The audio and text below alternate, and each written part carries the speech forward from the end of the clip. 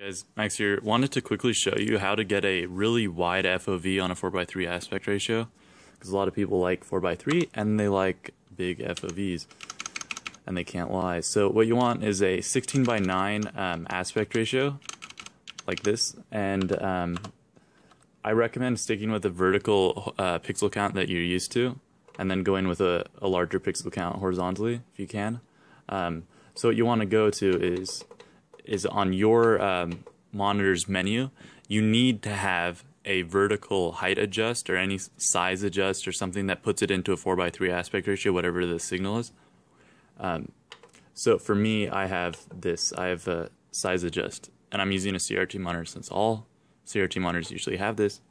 Pretty easy. So this is roughly what it looks like in 16:9, but we want a bigger screen size. So there we go, bigger screen size.